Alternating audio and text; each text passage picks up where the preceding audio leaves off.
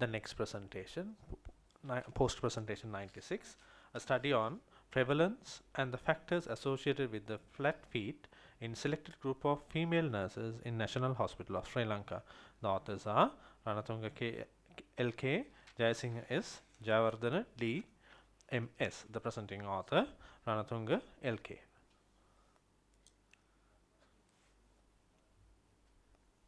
Good afternoon. I am a physiotherapy student from Allied Health Sciences, Faculty of Medicine, University of Colombo. First, I would like to thank you, SLMA, for giving this opportunity. My research topic is a study on prevalence and factors associated with flat feet in a selected group of female nurses in NHS.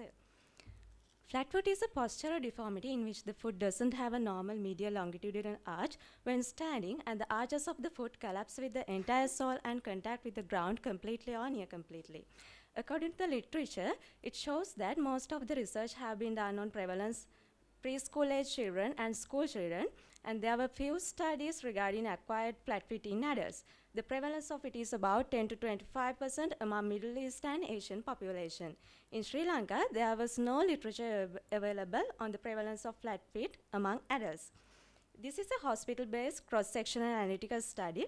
100 female nurses with more than 1 year service and age between 25 to 55 years were randomly selected from 20 wards using simple random probability sampling method.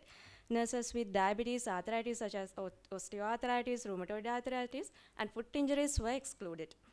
Self-administered questionnaire was used to collect data regarding factors such as age, number of hours standing per day, and whether their parents having flat feet or not. The plantar arc index was calculated as the ratio of area of the middle third of the footprint to the entire footprint area without including the toes. Normal value for PI is between 0.11 to 0.25. When the value of the ratio increases, it indicates that there is a flatter foot than normal. Normalized navicular height truncated is a ratio between navicular height relative to the truncated foot length. Navicular height is the distance between the most medial prominence of the navicular tuberosity to the supporting surface. Foot length was measured by using the perpendicular distance from the first metatarsophalangeal joint to the most posterior aspect of the heel from the footprint. Normal value for NNHT is between 0.22 to 0.31.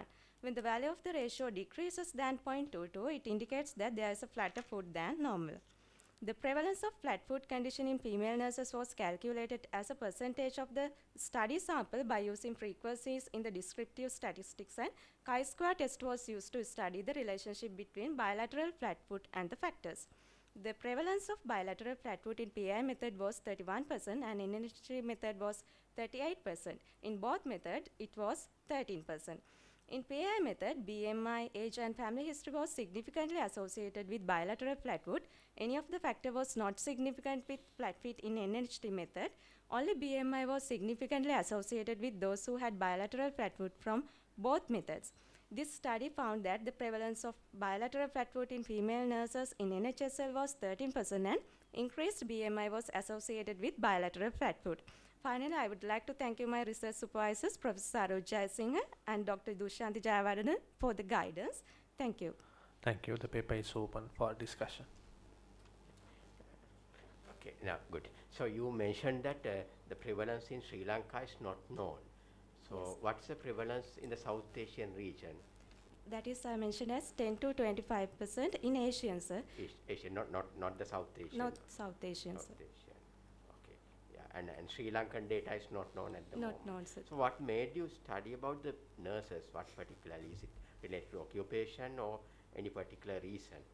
Yes, the nurses are doing a great service, sir. So, to give a better service, they should lead a healthy lifestyle, and they lead during their service.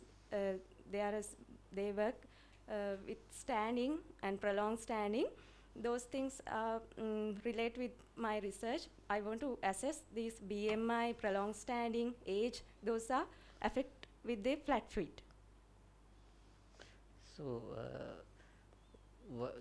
so the problems that you came across during your period of study as a physiotherapy student, is it the reason you made to choose this area of study? Sorry, sir. No, I mean Difficulties. the patients that you have come across in your studying period as a physiotherapy student, have you come across this type of people? I want to assist the nurses because there was no research findings, and I want to assess whether the prolonged standing, BMI, age, and the family history are affected with the bilateral or the flat feet condition, because the flat feet mostly cause postural abnormalities, those things. That's why.